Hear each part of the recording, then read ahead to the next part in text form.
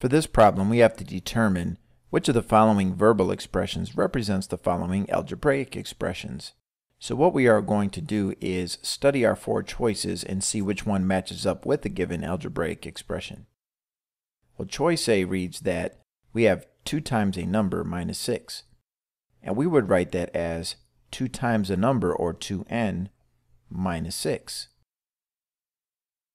Now, if we compare this to the given algebraic expression, at a glance they look similar, but they are actually different.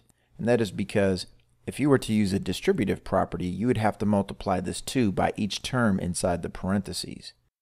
So this expression is actually 2n minus 2 times 6, which is 12. So the given algebraic expression is really equivalent to 2n minus 12, or 2 times a number minus 12, not 2 times a number minus 6. So let's look at choice B. Choice B reads, twice the difference between 6 and a number. Well, the difference between 6 and a number would be 6 minus n, and they want double that difference.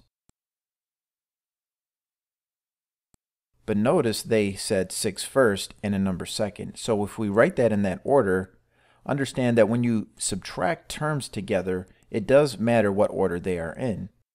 And our expression that's given says n minus 6. So even though it seems like that could be the answer at a glance, that is actually not the answer. And for choice C, we have 6 less than twice a number. Well, 6 less always means minus 6. And in this case, we have to ask ourselves minus what? Well, it says twice a number, which would be 2n. And choice C is actually the same thing as choice A, so we can eliminate that choice as well. And choice D reads, twice the difference between a number and 6. So difference means to subtract, and we have to subtract a number and 6, so we will let n be a variable that represents a number minus 6, and we have to take twice that difference. So whatever that difference is, we would have to double it.